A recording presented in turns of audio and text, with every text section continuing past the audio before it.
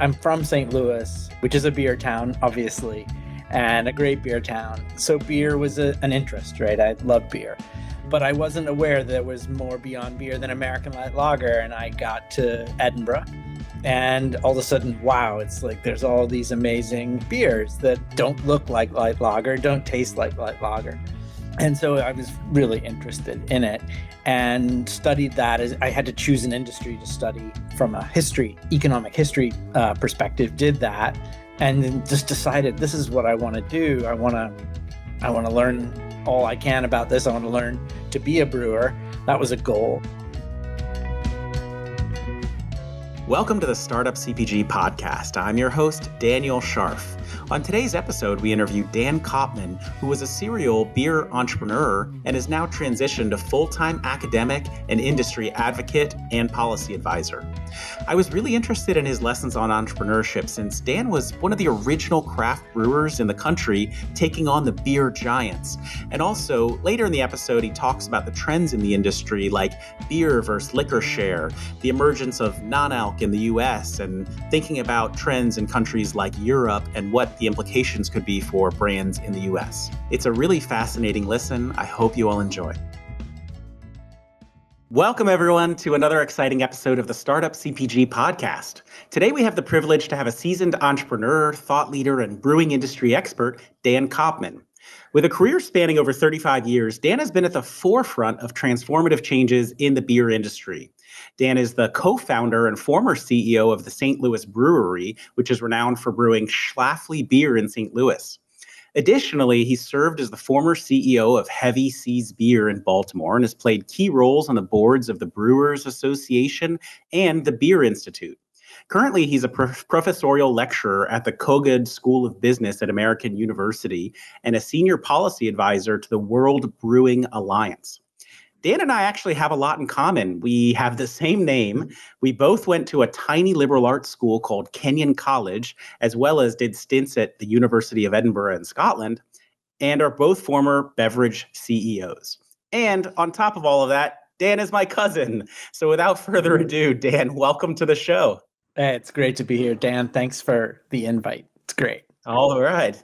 And we're joined today also by Grace Kennedy. Grace is the editor for Startup CPG and has a particular interest in the ALC and non-ALC space. So welcome, Grace, as well, making your debut appearance on the podcast.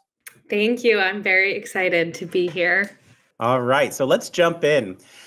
So, Dan, I just always really idolized you and your career as I was kind of growing up and getting into the industry. Anyone who I ever met that was from St. Louis, I would really proudly say, oh, my cousin is the brewer for Scharff, and people would be amazed by that. I even got to check out the tap house when I was visiting St. Louis once. So I wonder, just jumping in, can you tell me a little bit about, how did you get into the industry and, what was your career like in the early days when you were getting your start?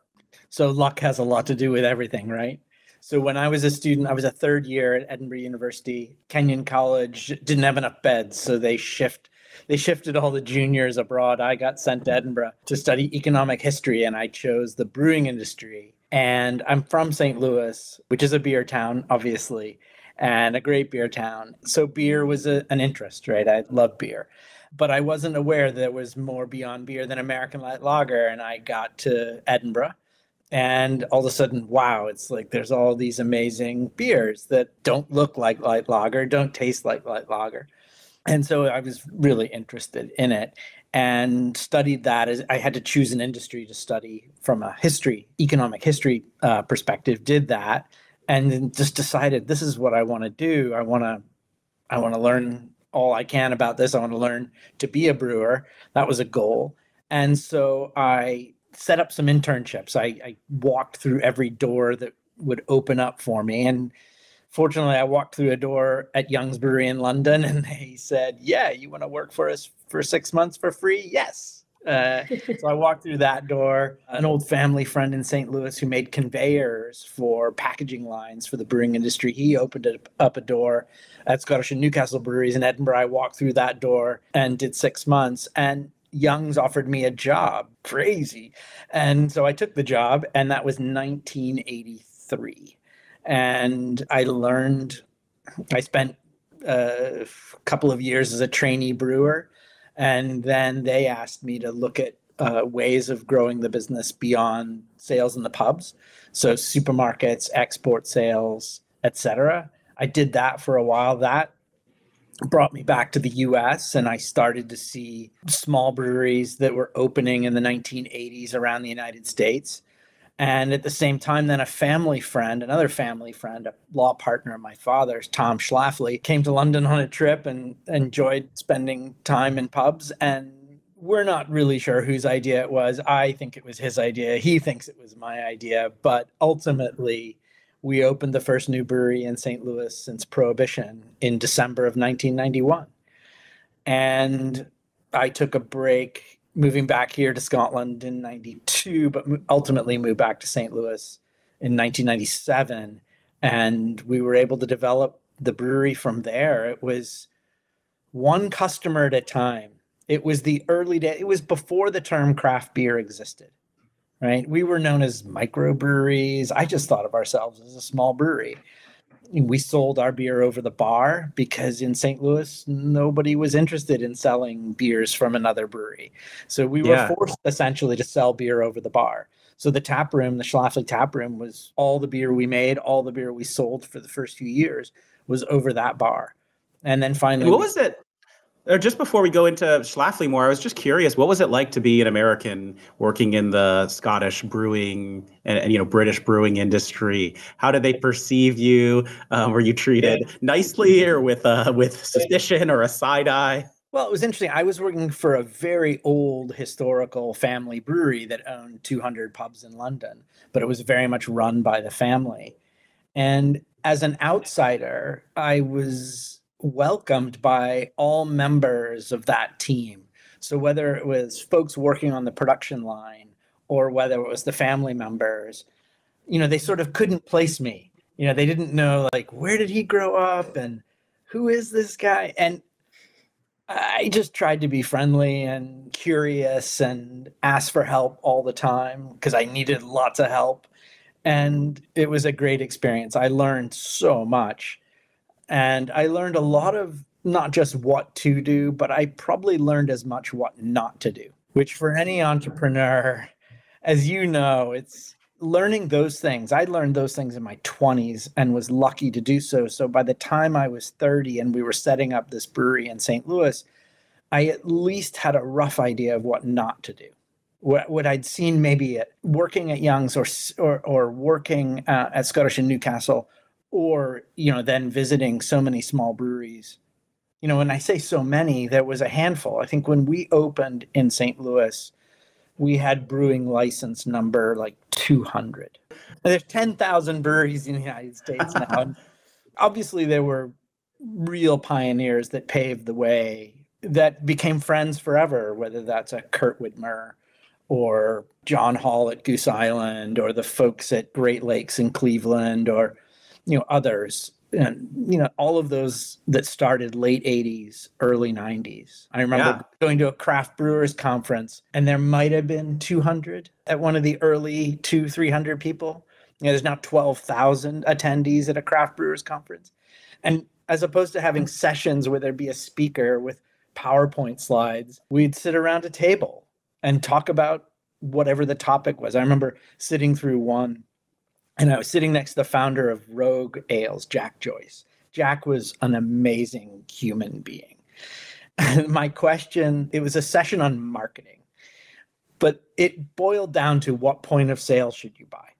Like, should you buy coasters or glassware or whatever? And I said, I've got a couple $1,000s to spend on signage.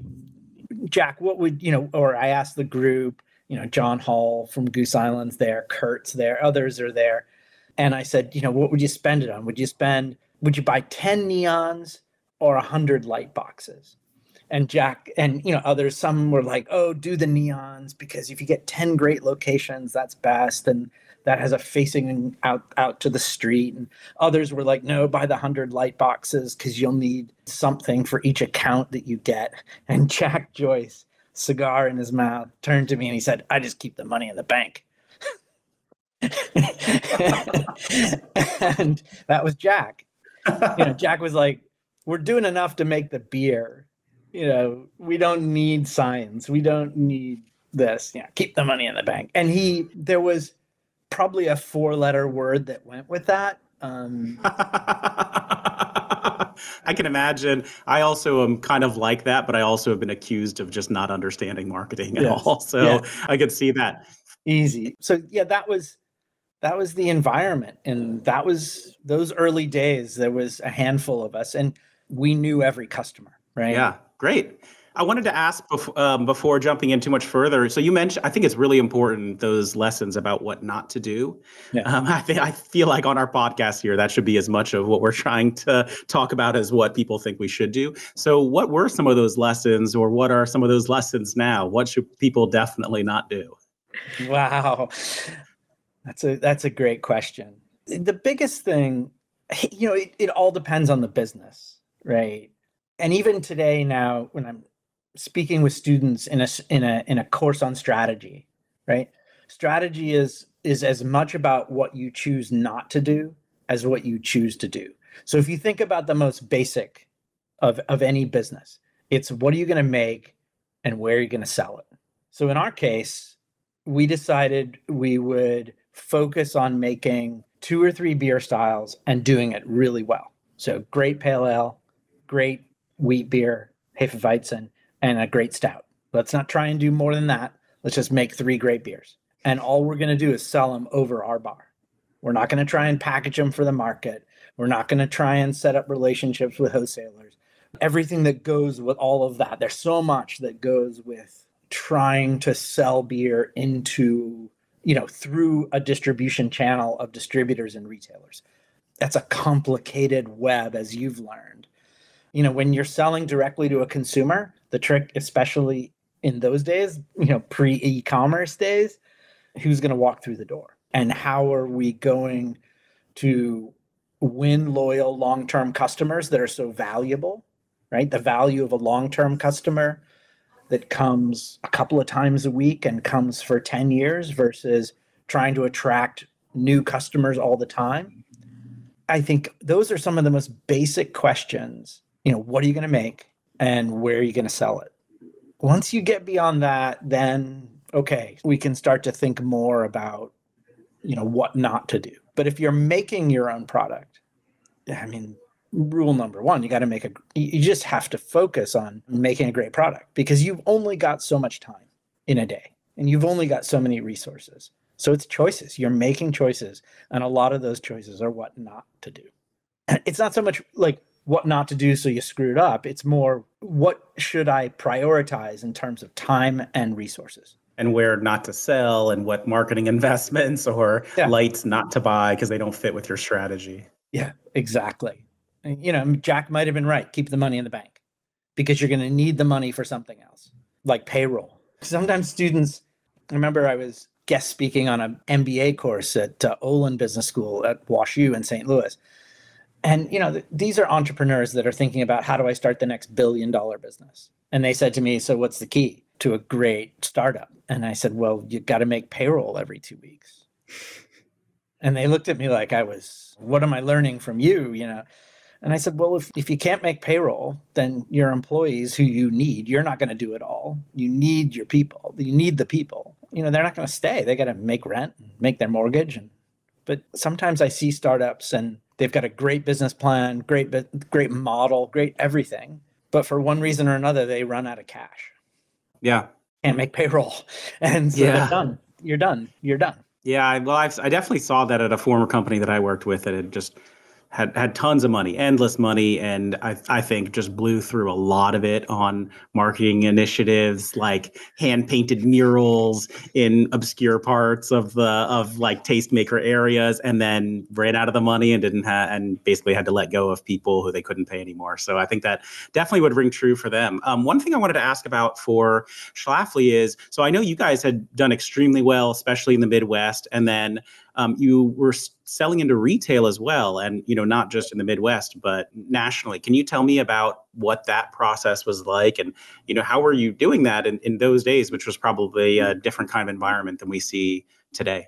Yeah, so we started by selling all the beer over the bar. We then kegging beer for distribution to local bars and restaurants. And that's 1991 is when we start. And in the late 90s, we started packaging beer and selling it to the supermarkets in St. Louis. And, all the markets in the US with beverage alcohol, they're all a little different, right? St. Louis was a grocery-driven market. It also was a unique market in that the local grocers were local. So the big grocers, as opposed to being big national chains, were, Schnucks, Deerbergs, and Shop and Save. Shop and Save was part of Super Value, but it was the smallest of the three. And the market leader was by and far Schnucks. So we started selling, and our wholesaler, quite honestly, did the heavy lifting initially, meaning got it placed and got it priced. But we had a price. The price didn't change. And I'd go shopping. I had two little kids in tow, and I'd go into the grocery store to do the shopping. And that inevitably meant that the kids were going to get dragged to the beer aisle. And they love to tell that story. And I'd stare at this aisle, and it was full of these yellow tags. And I was like, so the white tag had the one price, and then the yellow tag had a discount. And again, I was coming back to St. Louis from the UK. And so I wasn't all that familiar with US grocery and how it all worked. And I hadn't been working in the brewing industry in the UK. So I phoned up the buyer at Schnucks and I said, can I come and see you? His name was Bob Watson, really an amazing guy. And I said, okay, I run this little brewery. I don't know what I'm doing. Can you teach me how this works? How do these yellow tags work? And he explained how it worked. And we had a great relationship over a decade. He's retired now, but he taught me how it worked. And we worked together to really grow the market for craft beer in St. Louis or in the region. And I started to also understand where beer margins were. So they sold beer, wine, and spirits and made very little money on beer. They sold beer like milk. Now, maybe Anheuser Busch's hometown, it was a bit of a monopoly. So pricing power, from an economic standpoint, suppliers didn't necessarily, or the buyer in this case, meaning Schnucks, didn't have a lot of pricing power because, if they put the price up, then, the consumer would go buy their 30-pack of Bud Light next door. So they made very low margins on beer.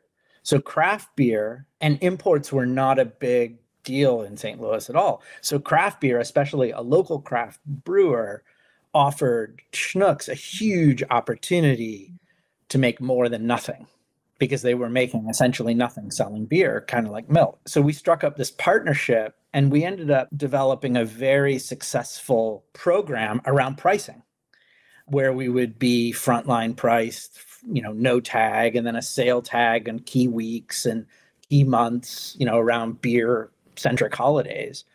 Even once we expanded our sales outside of St. Louis, 75% of our volume was the St. Louis metro area. It's pretty interesting to hear about the kind of collegiality or camaraderie in the beer industry.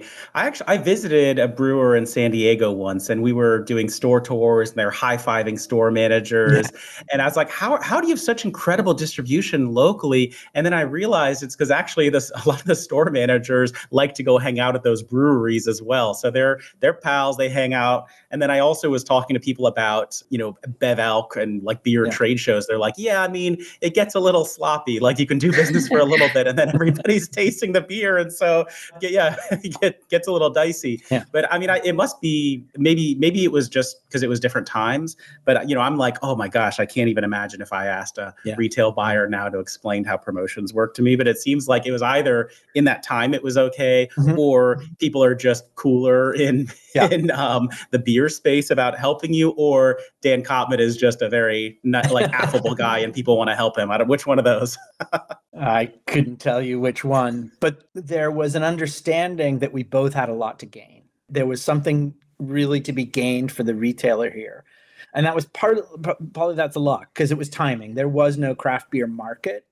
So there was no separate profit pool to be worked on. Essentially, craft beer for a lot of retailers represented a whole new opportunity to drive margin in the Bev Alc sector that maybe didn't exist in beer before that point. And so that that may be part of it. But also the larger beer market was very much driven by on a volume basis. So pricing, it was all about filling breweries at all costs. And so volume was really critical to the major brewers, more so than maybe profit at the time, or profit. They saw their profit coming from volume.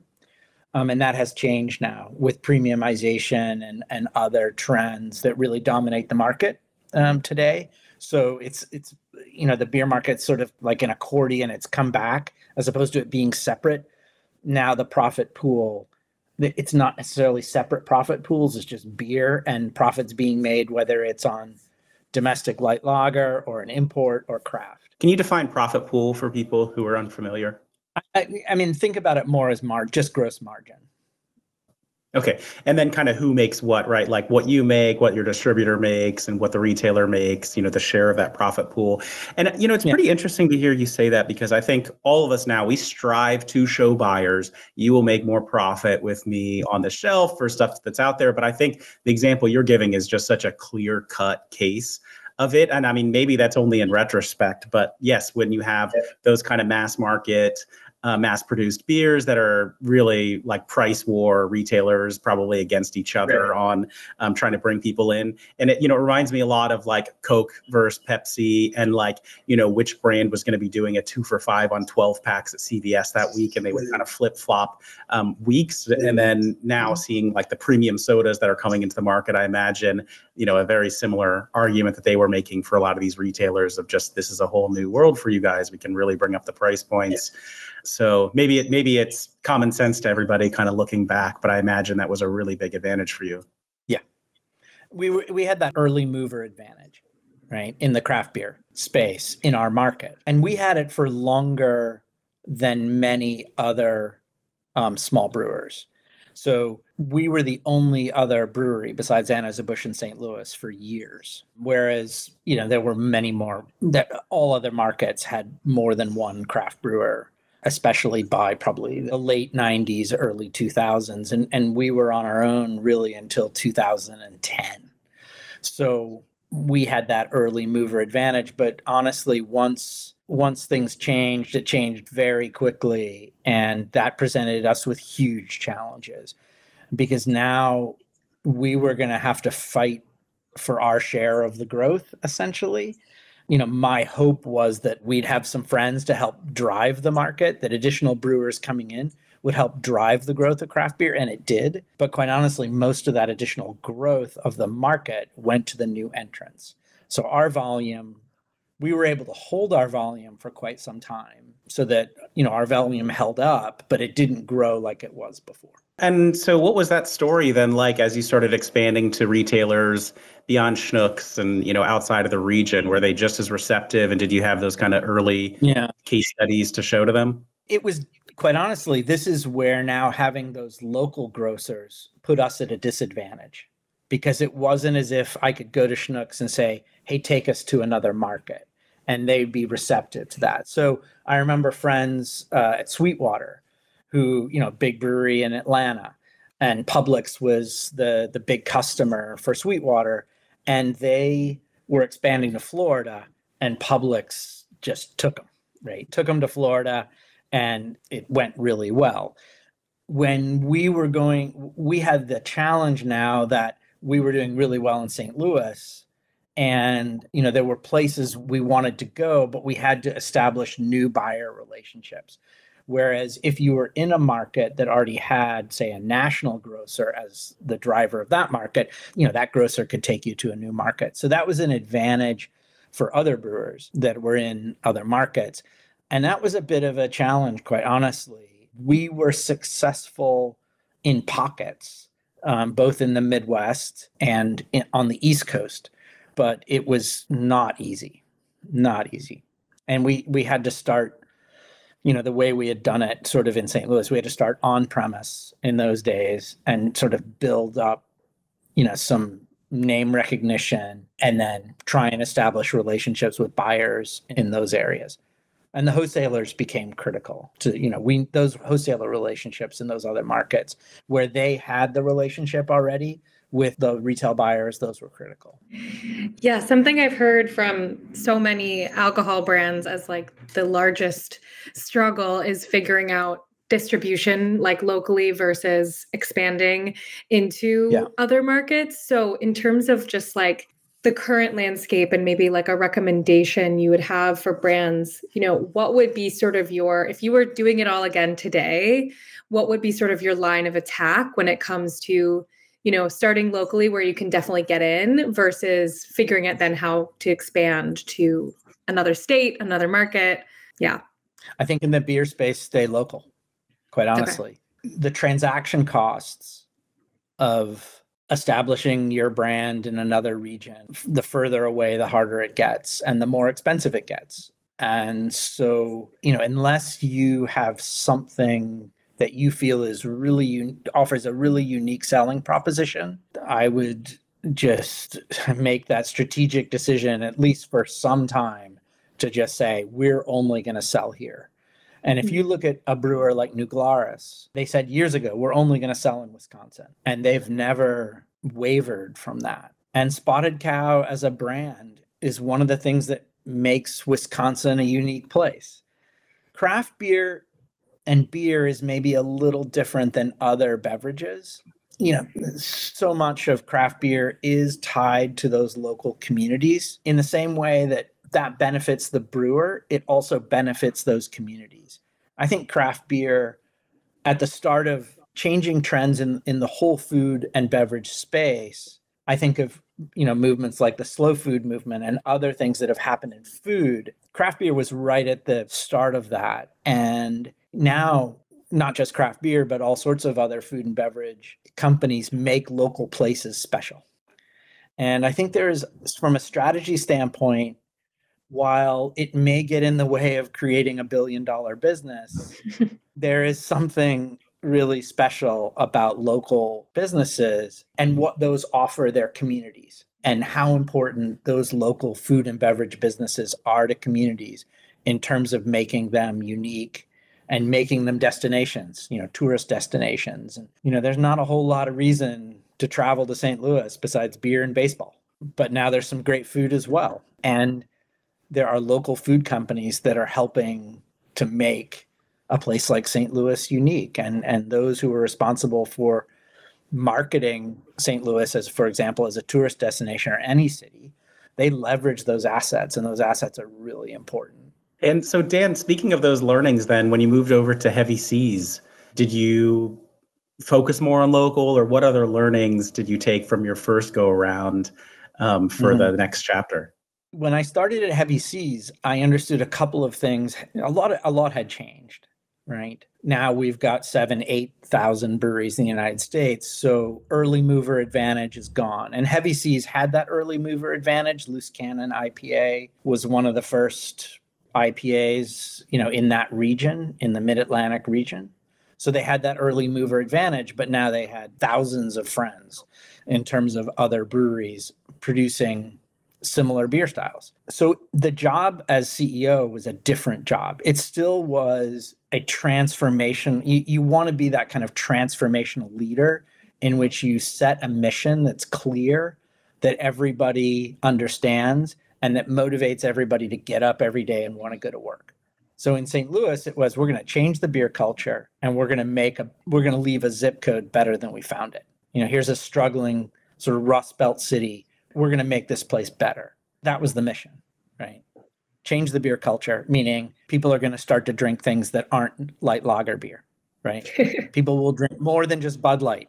So the mission was really clear in St. Louis, and everybody bought into it. I didn't have to work that hard to get that message through. It's just that we were really clear about that message. And then the choices we made, for example, to focus on local beer sales was really important to many of our employees.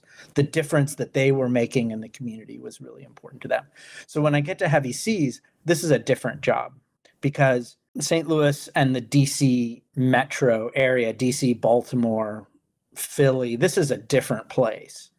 Local is important, but local is, how do you define it? Is it the Delmarva region? Is it downtown Philly? Is it Baltimore? What is it?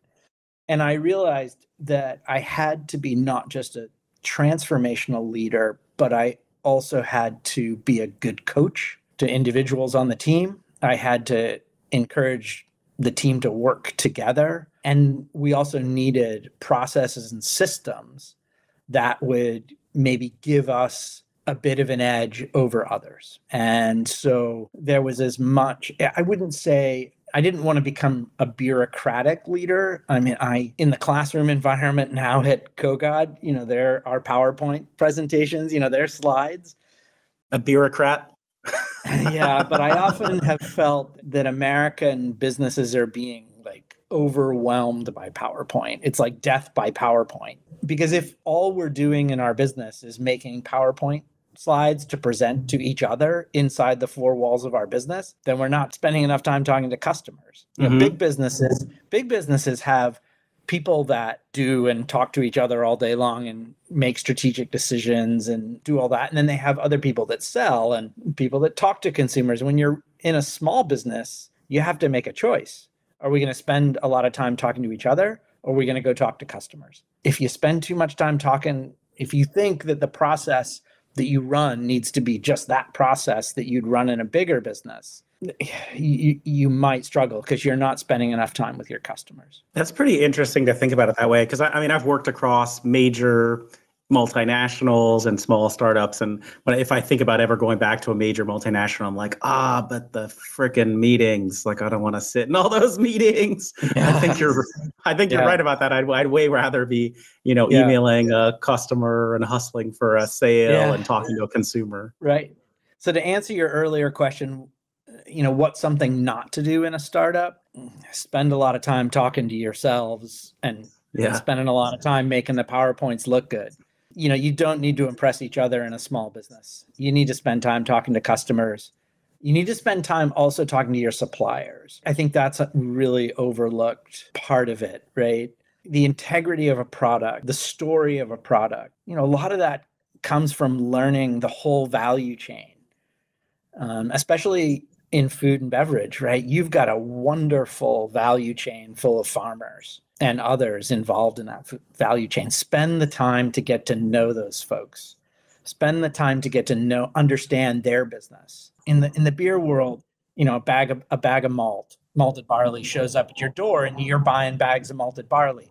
But there's a whole story behind that bag of malt. And there's a maltster involved, there's a farmer involved, there's a seed merchant involved. Spend some time on the farm. I mean, Daniel, I'm married into a farming family. I'm really lucky to have learned so much from my father-in-law and brother-in-law. And you've been on that farm. You were at that wedding. So, I can't say enough about how important it is for those of us in food and beverage to understand what's going on at the farm. Yeah, I totally agree with you. I would, in my past companies, I would try to get on a phone call with suppliers of most of the ingredients and understand really where is it coming from? What are the benefits of this ingredient that you're supplying to us? And I learned so much, including a lot of stories that I think were really important for explaining the product to consumers and to buyers. Right. So I'm totally with you on that. So I wanted to pivot a little bit because I think one of the really interesting things about your background is that, now you really see this alcohol space on a global level. So your work with brewing alliances. Can you talk a little bit more about, what's your work that you're doing now on that level and some of the context for it? Yeah, I'm a beer guy, right? I love beer. I love everything about the industry, the history of it, from farm all the way through to glass. I have spent a lot of time with farmers, and it's just great. I thoroughly enjoy that. And I understand how important it is to getting beer into a glass that tastes great. We're in a very different world today than we were even 20, 30 years ago. And there have been moments over the past 200-300 years in which beer, and specifically hard liquor, kind of get into it a little bit, right? We're all in the beverage alcohol space, and there's some great distilled spirits, but a drink is not a drink. Beer is very healthy on a global basis, but beer has lost a lot of share, for example, in North America to distilled spirits. And I'm not happy about that. I think beer is a really important historical beverage. It's a great thing to drink. I mean, I could go on forever and I won't. But I think you know where my passion sits, right? Winemakers are the same way, right? Winemakers feel very passionate about it. But there's no doubt. What are those share changes that you've seen? Oh, it's 20%. Or So can you talk a little bit more about like where was it when you were like historically or when you started, and where are you seeing it now, and where is it projected to go? Right. So if you look at what I would call share of ethanol, right? So if you take volume and you adjust it for the average ABV, right? You get to the, what's the amount of alcohol being consumed as hard liquor, what is being consumed as wine, what is being consumed as beer, right? The distilled spirits companies have gained 20 points of share from brewers. Wine has stayed pretty consistent at about 15%.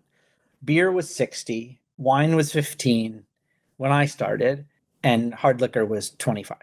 Beer is now 40, wine is still 15, and hard liquor is now 45. So I think you've probably heard, the distilled spirits folks will say, distilled spirits now are bigger than beer. And that's what they mean. There's a lot of policy changes that have happened that have contributed to that. Hard liquor is now available in many more places than it used to be, right? And hard liquor is now advertised in places where it wasn't before. So the distilled spirits companies have worked very hard to change regulations across the US to make hard liquor products more accessible. You can get a cocktail at a baseball game. When I first went to my first Cardinal game, I can assure you, I could not have gotten a vodka and whatever, or a tequila or whatever. I could get a Bud or a Bud Light or a Busch, so there's been a lot of change. Now, from a consumer perspective, consumers should be able to choose what they want to drink. But consumers need to also understand, that not all beverages are equal. And, a night on tequila is not like a night on beer. And so in the same way that it's been very important for Americans to learn about calories and they make choices based on calories, I don't think Americans necessarily have as much understanding about the strength of one beverage versus another and the sort of impact that has. So that's a piece of it, but really it's more just you need to make sure that we protect and defend what is a great historical beverage with great, economic benefits to communities that we should be celebrating. Does that help answer your question? That's yeah, absolutely. But it's quite honestly, it's very different in other parts of the world. So that share change that I've talked about in North America has not happened in Europe. The share of consumption that beer and distilled spirits and wine has not changed in the past 20, 30 years. Now, the total amount of ethanol that consumers are consuming, the total amount of ethanol within those shares has gone down. So Europeans are drinking less. They're drinking less of everything on a proportional basis where the shares haven't shifted. In the US, consumers are drinking about the same amount of total alcohol beverages, but the share of what they're choosing to purchase has changed. And is that share pretty similar in Europe, or is it, skewed more towards beer? Europe has some real regional differences. So wine is quite a high share in Spain, Italy, and France, whereas beer has a very high share in Germany, Eastern Europe, the Netherlands, Belgium, and the Nordic countries. So there's regional variation. So when you look at data for the EU, that's what you see. Beer is also super healthy in Latin America. Beer's doing very well throughout Latin America, Mexico, all the way to Argentina. And beer's doing very well in Africa. And the thing we also have to understand is that the US and Europe are not growing that much population-wise. China is no longer growing population-wise. The population growth that we're going to see, over the next 20, 30 years is really going to come out of South and Southeast Asia and Africa. 5 of the largest cities in the world in 10 years will be in Africa. Kinshasa, Nairobi, Lagos. As from a brewing industry standpoint, I sort of try to see the whole picture. And, try to help breweries throughout the world now to promote what they're doing and improve education and do what wine has done. One of the initiatives we're working on is to make sure that consumers really understand where beer comes from and get to know those farmers. Wine does we all think of wine as an agricultural product. Our goal is that consumers would think of as beer the same way. When they see beer, they see barley. I wanted to ask, why do you think that the share of ethanol for spirits has gone up so much in the US and not in those other regions? Is it because of the strong culture for beer in Germany and, wine in France and Spain? Or, what is it that means that in Europe, those other categories are just still holding strong?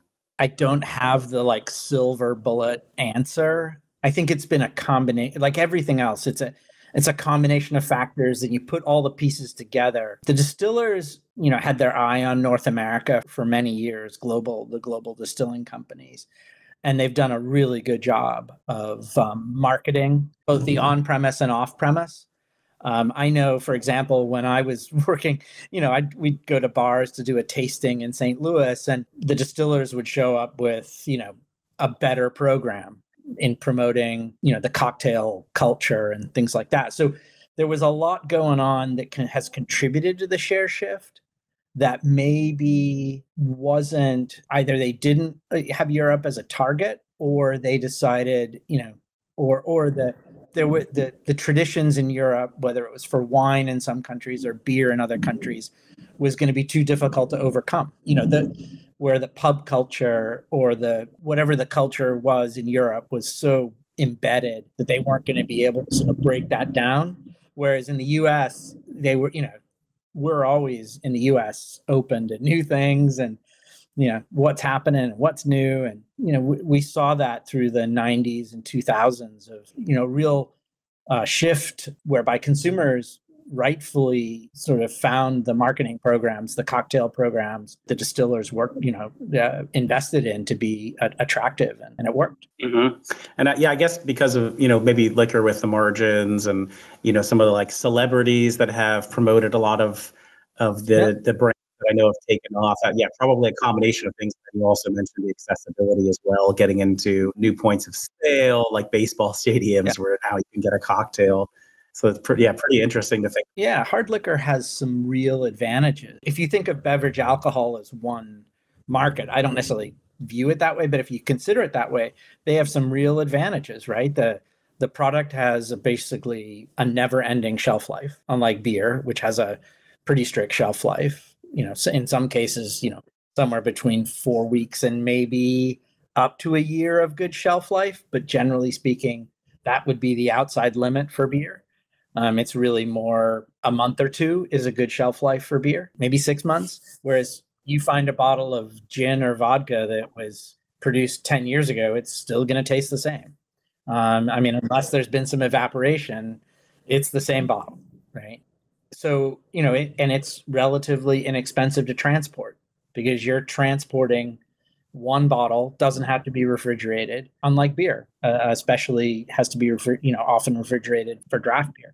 So they've got real advantages from a cost structure, selling, et cetera. So, they've taken full advantage of that. And what we have to do as beer is remind people of the history and of the provenance and find occasions in which we can compete and win in the market. So a lot of the brands now in our space are focusing on low or non-alc, whether it's spirits or beer. So what do you see as the trends these days in the US market as well as in international markets? Yeah.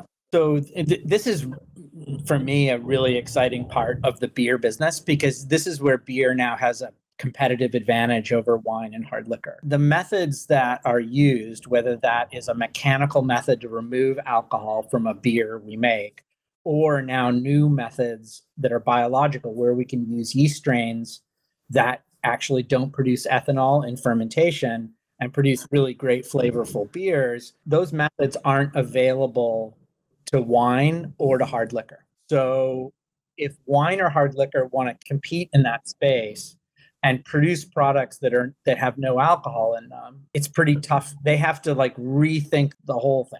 And so that has given beer a real early mover advantage. So in Europe, which is the largest share of the non-alcoholic beer market, or beer volume, non-alcoholic beer is like 95% of the market for non-alcoholic beer, wine, and spirits. Does that make sense? So of all the non-alcoholic beer, wine, and spirits sold in Europe, 95% of it's non-alcoholic beer.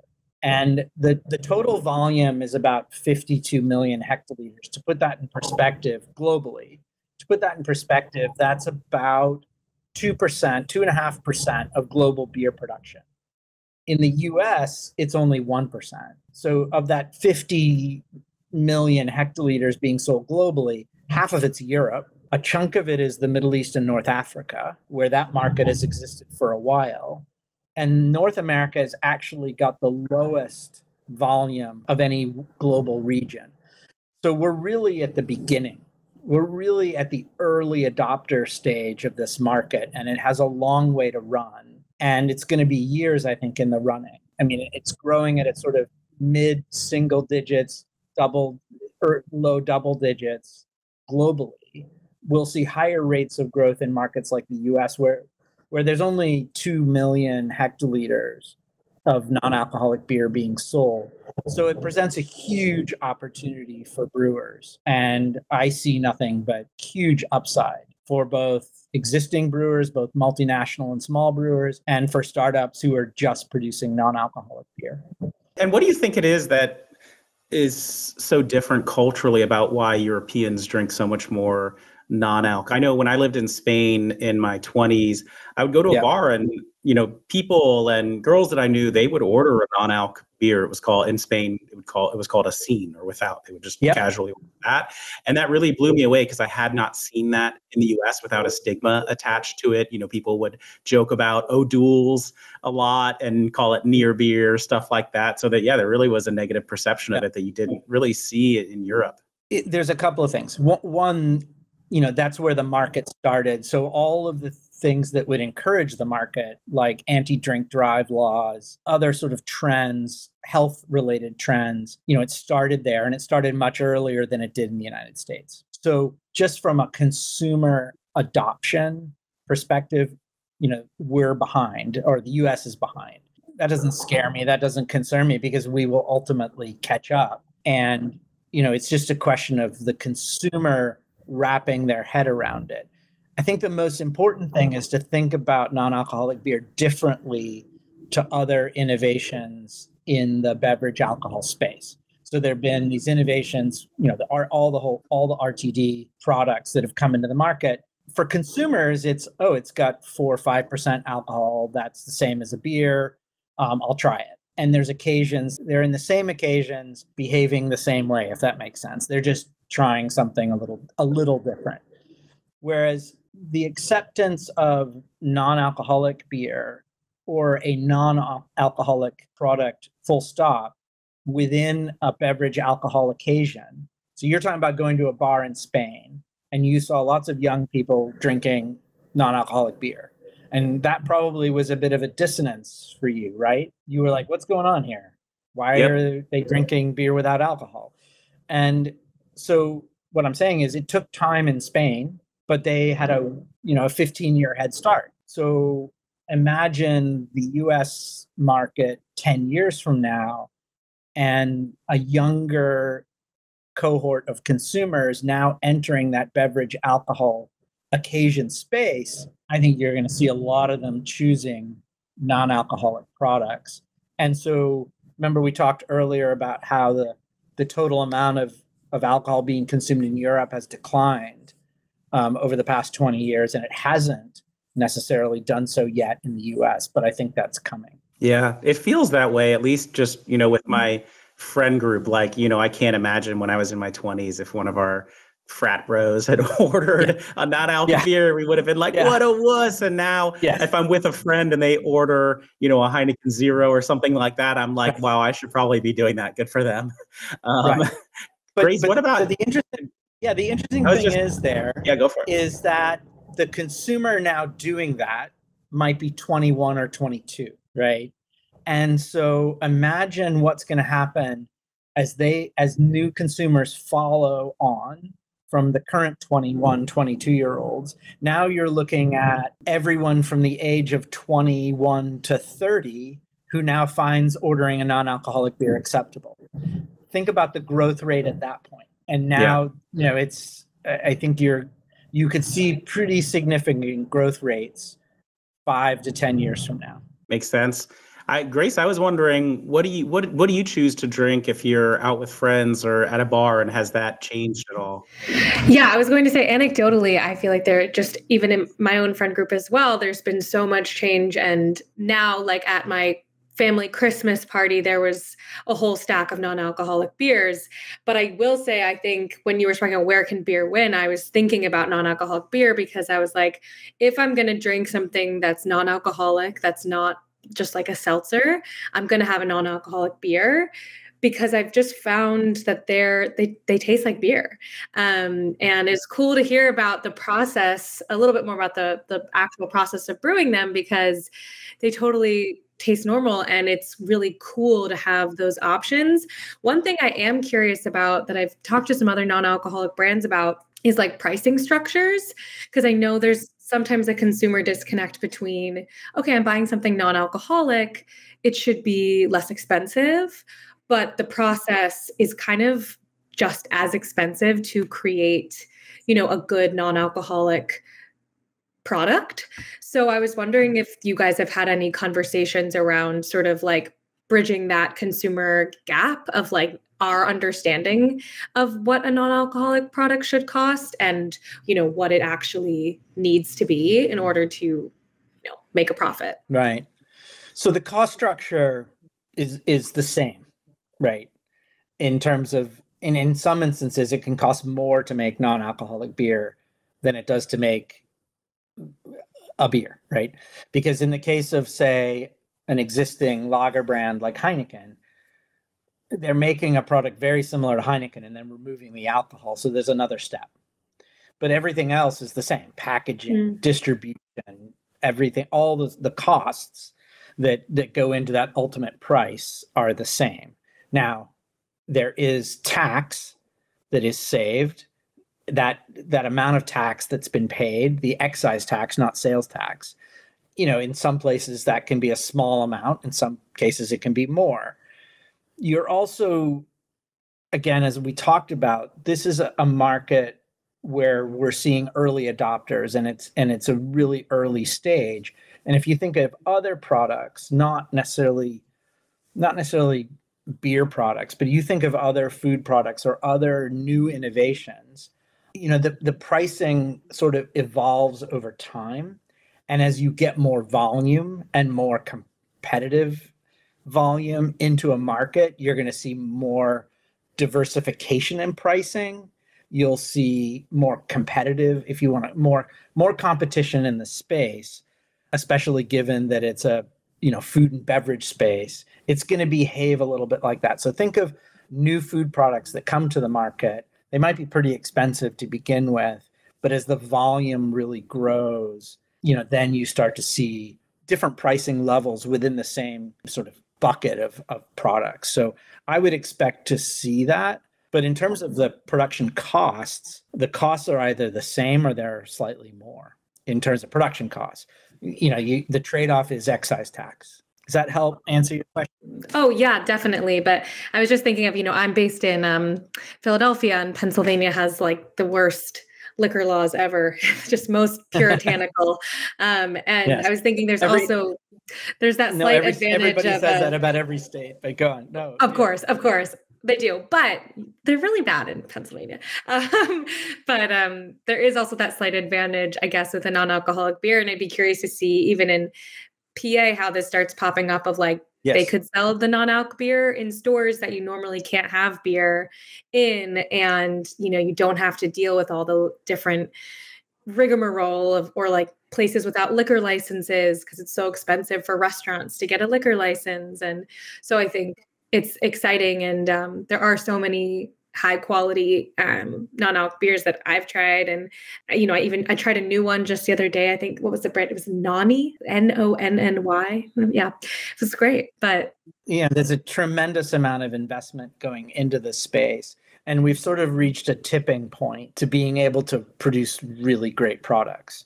And it comes back to, someone asked me earlier, what is the key for suppliers in this space? What do they have to focus on?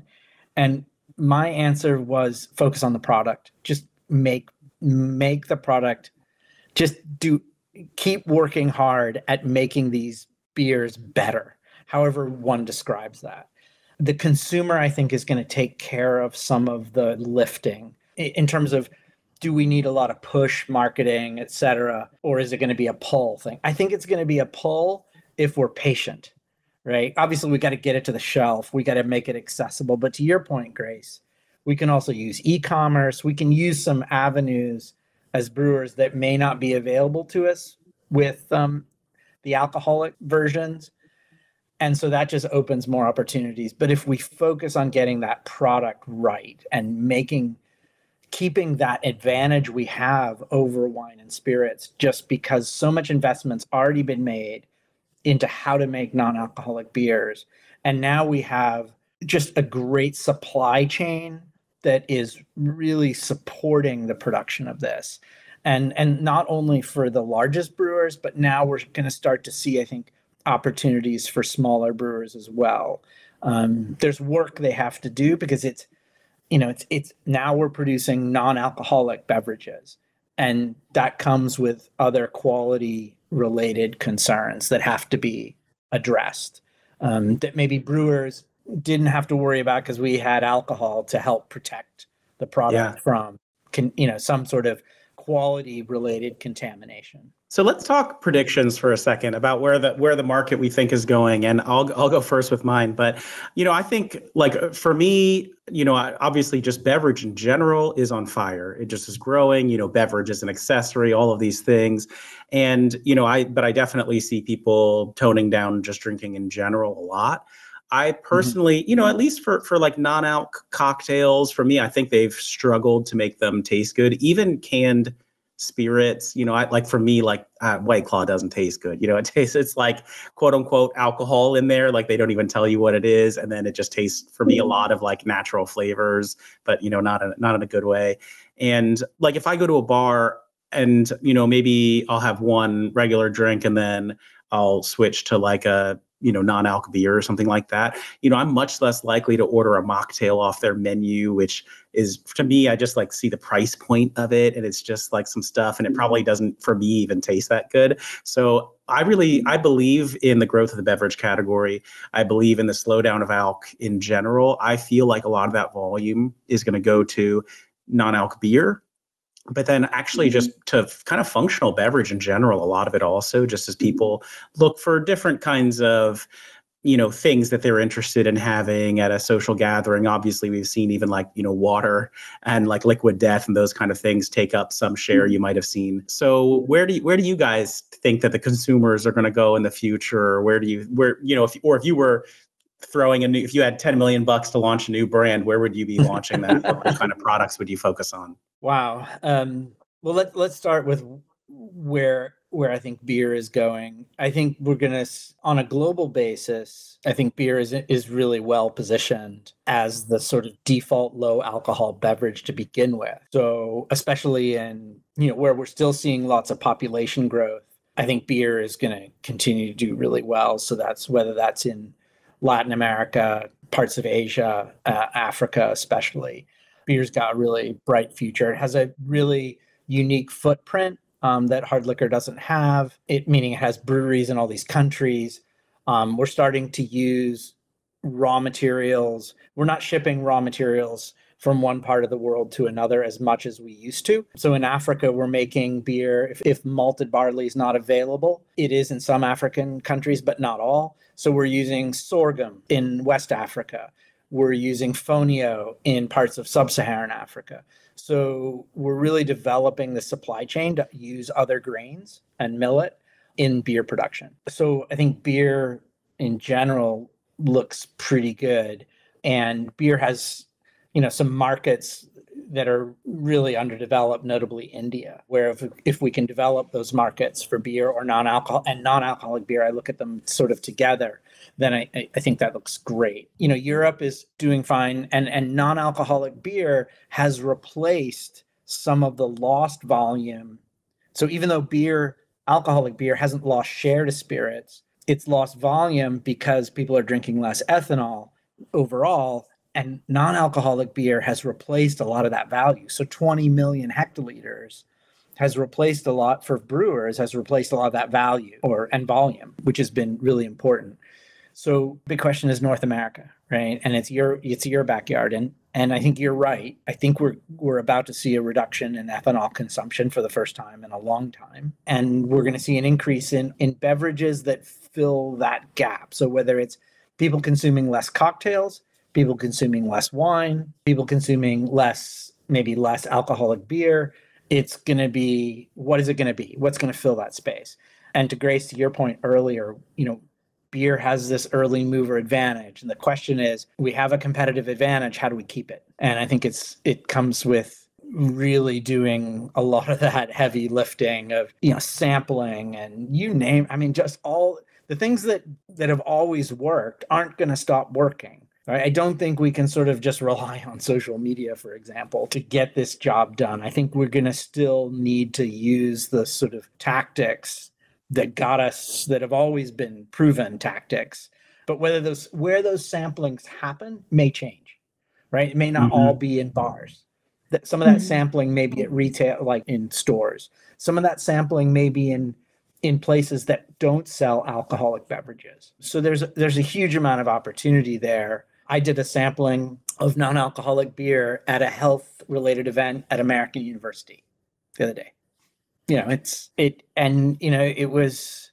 People were like, this is great. And, I can either stay in an occasion where other people are drinking alcohol and I'm choosing not to, and I'm not going to be stigmatized by doing it because this brand works, or I can choose non-alcoholic beer in the same way I would choose kombucha. So I think it'll be used as a substitute for an alcoholic beverage, but there's potential there for non-alcoholic beer to be a substitute for other functional beverages. Because essentially, non-alcoholic beer it's malted barley, hops, water, and yeast, right? These are all healthy things, right? But the yeast in this case is either we've removed the alcohol that was produced by the yeast, or we have a yeast strain and a mix of sugars that doesn't produce ethanol in that fermentation. And the companies that have done the research to develop these maltose negative yeast strains they're still pushing the boundaries. So brewers are going to have all these tools available to them to use to produce really great products. But these maltose negative yeast strains aren't going to work for wine, unfortunately, because I don't know of a yeast strain that won't ferment fructose and sucrose. Got it. Okay, makes sense. Grace, what about you? Yeah, I feel like I can speak more as a consumer than a industry expert, but I do think definitely there's a shift towards just more mindful consumption of alcohol. I think almost every single person in my life right now or in the past year has, spoken to wanting to cut back or stopped drinking entirely. And it's exciting to have so many options where you don't feel like you have to necessarily be like, I'm stopping drinking and now I must only drink water.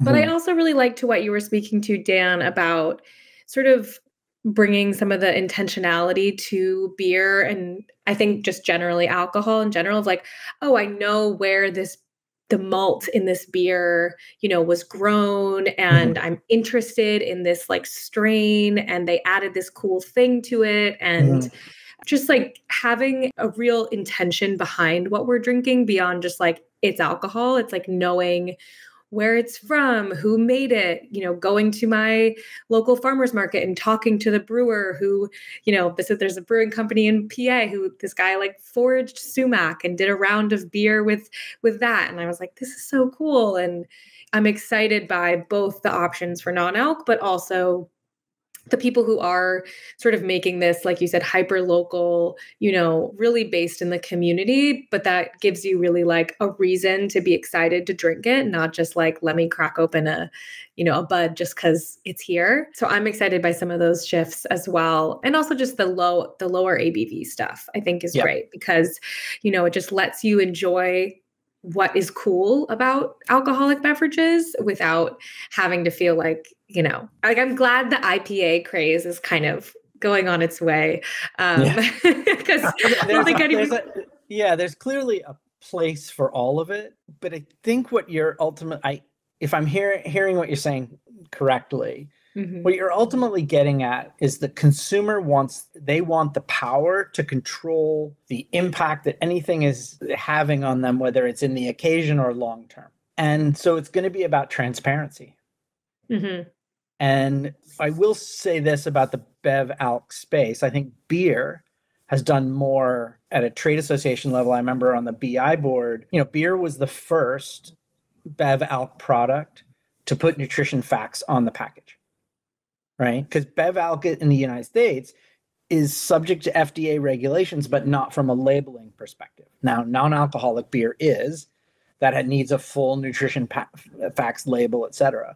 But Bev Alc isn't. But beer has unilaterally, without government direction, done that. So nutrition facts now exist on beer. I can't say the same for wine or hard liquor. And I do think it'd be an interesting question to ask my friends in the distilling world, are you happy about disclosing all the ingredients on your bottle of Fireball or whatever it is? Because there's going to be some consumers are going to go, whoa, I didn't know that was in there. But it's coming, whether the companies choose to disclose it themselves or the government ends up mandating it. I think that sort of transparency is coming, and because consumers want it. But if we can be transparent and celebrate from a beer perspective, where our ingredients come from and what's contained in our products, then I think beer will be fine. And all right, I'm gonna wrap us up on that note.